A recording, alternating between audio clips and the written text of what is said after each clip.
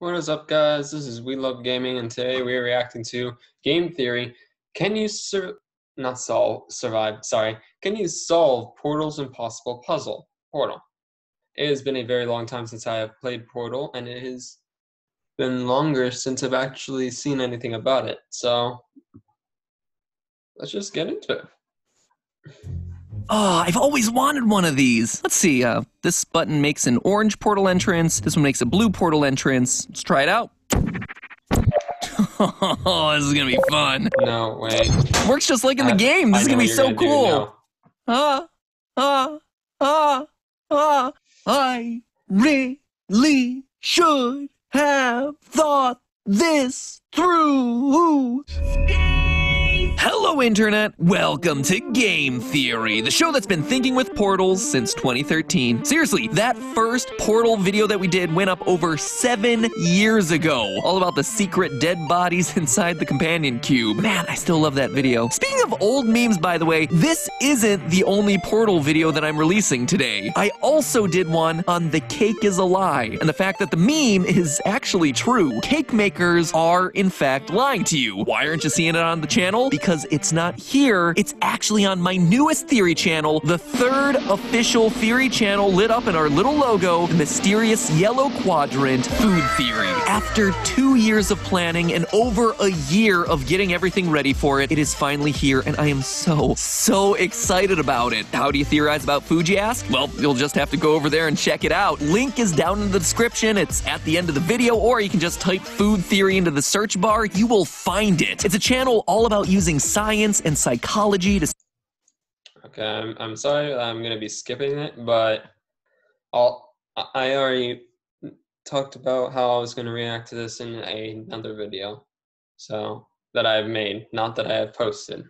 To help this new channel out, and in what's been a audience of theorists in the... That was going to be it for a... Back to Portal. Unlike me across my 10 years of YouTube, the game Portal doesn't feel like it's aged all that much. It's timeless, really. The basic concept is just so simple. You take a portal gun, you shoot it at one surface to create...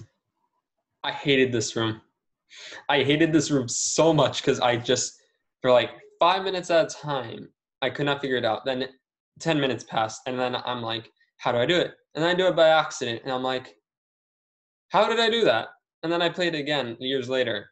And I'm like, how do I get through this room? In the exact create a blue portal hole, you shoot it at another surface to create an orange portal hole, boom, suddenly they're connected. Step through either of those holes that you've created to pass through to the other side. And yet, for as intuitive and easy to grasp as the concept is, it's the puzzles that they don't show you that really start to wrinkle your brain. Like, what would happen if, for instance, I took my portal gun, shot a portal here on the ceiling, here on the floor? Easy. You do this 100 times throughout the actual game. But here's where things start to get interesting. Say I take a pole the exact height of this room, and I stick the bottom part of the pole down through here in the portal on the floor, where, wouldn't you know, it pops out up here through the portal on the ceiling, just like you would expect. Also, just long enough to reach that very pole's top half. And then, just because I like scientific chaos, let's just say I solder those two ends together. What I have done is solder the bottom half of a rigid pole to the top half of that exact same pole. What did I just do? Did I just create an infinite pole? Because remember, this is still one solid, unbendable pole. I didn't cut it or anything, and yet through the power of portals, I've managed to stick the bottom end and the...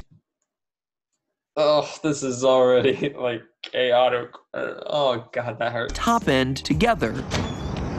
You just wrinkled my brain, man. What if I drop that infinite pole? Will it fall? Will it hold itself up in the air? Because remember, it's just resting on itself infinitely. Let's make it even more complicated. What if the ceiling comes loose and my orange portal starts coming down, swallowing up more and more of my perfectly sized pole? That should mean that more pole is coming out the blue portal at the bottom of the floor, but it can't really, can it? What if suddenly I choose to change the location of my orange portal to say, like, over here on the wall? Will my infinite pole just shoot out infinitely into space from both my blue and orange portals? Okay, I'm gonna make a guess right now that it's not infinite. Because quite frankly, it's the same exact mass as when you first put it through. It's not gonna change. It's, if you take one position, it's basically like if you just have a rubber band. You cut it, you do that, and then you just wrap it around, and I just realized that none of this makes sense. I apologize for that, but yeah, it basically mass cannot be created nor destroyed. No, matter cannot be created or destroyed. Mass is how much. There's a lot So of it's not questions here. infinite. Hopefully, by the way, you're looking at the screen for this, because describing it in words is really complicated, but when you actually see what's going on visually, it makes a lot more sense. I'm doing my best to describe it for all you audio-only listeners, but this is one that really helps to see on a screen. Even if you've never played the games, these questions inherently make sense. What does happen when one solid, unbending object is split in two via portals, but is fused back together into one continuous object? That's probably a big reason why a meme asking these 3 exact questions wound up being on the front page of Reddit a few days ago. Normally, when I spot stuff like this on Reddit, I try to give credit to the original poster, but here it's pretty hard. It came to my attention when it hit the front page of Reddit in June of 2020, but it's been circulating around the internet since at least 2013, endlessly reposted to 9gag, Reddit, BuzzFeed, Imgur, and countless other meme sites. The earliest appearance of it I could find was in March of 2013 on an image hosting site called Image Donkey, where it was posted to a thread titled "Funny Sneeze Pic Not Mine." Strange. But regardless of who originally asked it, today I'm going to be the one to finally answer it. Today, we're going to be answering the 3 questions of this image, as well as coming to a pretty shocking conclusion about what would happen if you actually tried to do any of this in real life, or at least a real life in which portals existed and function basically like you see them in the game. So let's start with question number 1. What the heck does happen when you connect 2 ends of a pole together and let it drop? Pause this video, make your prediction down in the comments, wherever those happen to be these days. It feels like they're becoming harder and harder to find. Okay, my prediction. Now, because the portal is basically like a hole, and it's just connected to the other one, I'm gonna say it moves. I'm gonna say that it drops. Now,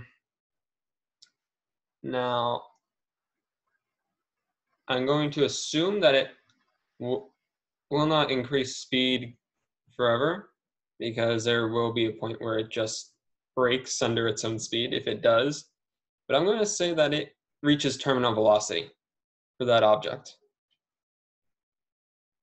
Because like when he said it would just stay there, no, that's not how it works. Gravity pulls it down through the portal, and then it goes through the other portal, and it just continues. So it's going to fall no matter what. All right. Let me just make sure. Okay, good. At that. There. All right. Anyway, will it support its own weight and stay still? Yeah, will it accelerate downward? Will it move at a constant speed? Okay, it had options. So I think it's going to accelerate downwards. And it's going to increase its speed. Like if you jumped from if you went skydiving, basically. You would reach a certain speed before you just stop increasing speed. So the answer here might seem obvious, but the why of it isn't quite so obvious. So let's get a little bit in depth, shall we? The hypothesis that the pole might stay still is based on the idea that what causes objects to fall downward is having air underneath them. You might assume that, hey, there's no air below this pole for it to fall into, therefore it can't fall. So that is true. I did not think of that. However, I don't think that really matters that much in this case. It should stay still, but that's not true. Falling is the result of gravity, and gravity is always affecting every object, even objects that aren't falling. For instance, right now you're probably watching this video while sitting in a chair. Your body is still being affected by gravity, but your body stays still because the chair you're sitting in is exerting an upward force that's equal to... How does he know that I am sitting? How does he know? Your weight. When your butt pushes down on the chair pushes up on you. And the chair stays stationary because the floor is exerting an upward force on it. The long and short of all of this is that no object can support its own weight. And right now, when you drop the pole, there's nothing delivering an upward force under it. The pole falls down through the floor portal and back out the ceiling portal. Just like you're forced to do with many objects in the game, the unified pole will accelerate downward, falling continuously faster and faster and faster and faster until... what? Well, you've probably heard the concept terminal velocity before. It's the maximum speed of an object in free fall. And I learned that through Mythbusters. You know, the original. Adam, Jamie, rest in peace, Grant Imahara. Yeah, his name was Grant. Yeah, I heard he died a while ago. That was honestly quite sad because he was one of my favorite people on the show. Right now I have collections 1 and 2. The only problem is they're not in sequential order. they're like, oh, in season 2, the episode this, and I'm like, but this is the first disc that I'm using. Whatever. For instance, when a human skydiver jumps out of an airplane, their body will start accelerating downward, falling faster and faster until finally hitting a speed of about 125 miles an hour, 200 kilometers an hour, at which point their speed will remain relatively constant because of air resistance. The faster you fall, the more air you displace every second, and the more air you displace, the more air resistance will be acting on you to slow your fall. Eventually, they're displacing so much air that the air resistance pushing them upward will be equal to the gravitational force pulling them downward, causing that skydiver to stop speeding up, at which point their speed remains constant, and that is terminal velocity. What's really interesting about Alright, I'm going to perform my nifty little trick here of just skipping ahead. What's really interesting about this portal example, though, is that the pole isn't affected by air resistance the same way a normal object would be, because it doesn't have a bottom anymore. We soldered that away. There is no air below that pole to slow its fall. So does this just mean that the pole is accelerating infinitely? Not exactly. The air affects falling objects not just by blocking their descent from the bottom, but also by providing friction. I didn't know that either. No, wait. Why did I say either? I didn't know that. Pole, as it falls, is constantly rubbing against all the invisible air particles around it, which do exert a slight, very slight drag force. So the pole will eventually hit a terminal velocity, but it is going to be really, really high. In fact, it's nearly impossible to calculate because the part of drag that we would be relying on is so minuscule that it's usually brushed off as a rounding error. But to answer the general question of what happens when you drop the pole, it's going to fall and accelerate to an extremely high speed. The end result of which is something that we'll talk about at the end of the episode because it gets interesting in a hurry. Question B is actually the most complicated of the three, so we're going to skip that one until we've answered question C. Question C is actually the simplest if you understand what's going on here. First off, if we take our portal gun and shoot it to make an orange portal hole on another surface, it might seem like we're moving the orange portal, but that's not really what's happening. We're effectively destroying the previous orange portal hole, severing the portal, and then putting a new orange hole somewhere else. And you can confirm this if you play around with the portal gun in the game. What we can't confirm by testing in game is what happens to the pole, because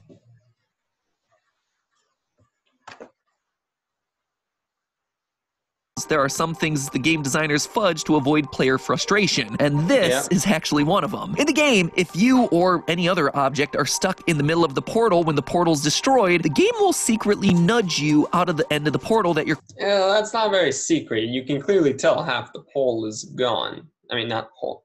Half the block is pushed back out. Closest to. This was almost certainly done to avoid all kinds of frustrating deaths, as well as avoiding the problem of having to render a cube that's effectively been sliced in half, thus revealing the dead body that's been hidden inside your companion cube the entire time. But anyway, by moving the portal, you're effectively cutting the metal rod at the point where the portal ends. But wait, I hear you saying, doesn't the rod extend infinitely in both directions? If you look through either of the portal mouths, you'd see an infinite rod. And, well— No, because mass can't be created or destroyed.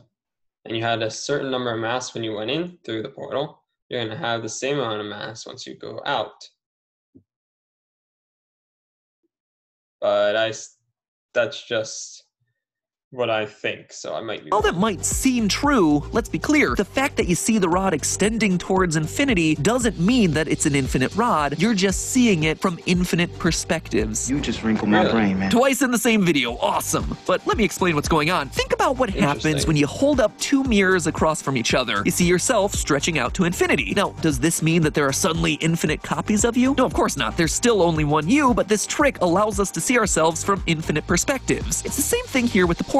When we look through the portal, we see an infinite pole, but it's not. It's the same length pole that we started with. We haven't created mass out of nothing. The perspective just makes it look like it stretches into infinity. If we destroy one portal and then move it to another wall, it'll just cut the pole. Which leads us to our third, final, and hardest question of them all, question B. First of all, it's a question so complicated that even the game designers didn't— Portal boots, the one that was just here. Now, if I haven't already reacted to that, no, I haven't. So I'll react to that maybe later, but I know that's the science, and based on the one I posted a while ago, no one really likes that episode. Didn't want to deal with it. In the game, there are no puzzles that involve portals moving to swallow objects. Yeah, I actually had to double check this one for myself since it seems like it'd be such an obvious puzzle to do. Portals on moving surfaces eating more of an object, but nope, not there. Not once in the game. In fact, the game's engine isn't even equipped to deal with this sort of thing. If you create a custom map with moving portals, if you try to put yourself through it, things start to get really buggy. Either the game acts as though the portal is a solid surface that you can't pass through, or if you try to move through it, you just get stuck in the platform that you're standing on. The game's engine is designed for moving objects going through stationary portals, not moving portals to come through and swallow stationary objects. What makes this interesting is that in physics terms, there's really no difference between a moving object through a stationary portal or a moving portal through a stationary object. Relativity tells us that a portal moving down on a rod at a rate of 10 meters per second is exactly the same as that rod moving up at a rate of 10 meters per second into the portal. It's pretty easy. Where things get complicated is that the speed that the orange ceiling portal moves has to be the same as the speed that the blue floor portal moves. If they didn't, then that would be the equivalent of the rod simultaneously falling at two different speeds. Of course, this is a thing that can happen. An obvious example of this would be if your body is moving downward at a rate of 10 meters a second and your head is moving downward at a rate of 9 meters a second. That would mean that your head is being separated from your body at a rate of 1 meter per second. Or the opposite of decapitation, compression.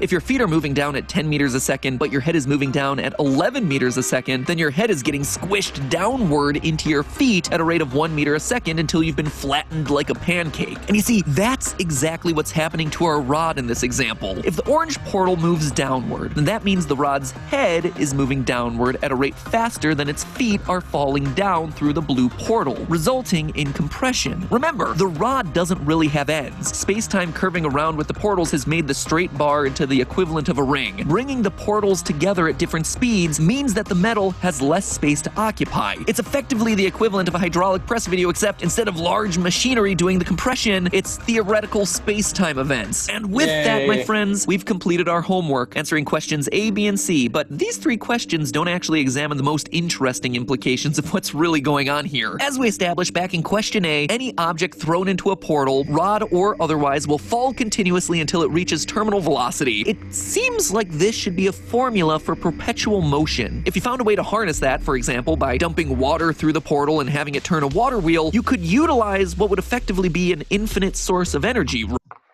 right? Why? I mean, yes, you can't create an energy, but you can transfer it. It seems like it would work. Okay, why not? In fact, what we've really done in all of these scenarios is doom the planet.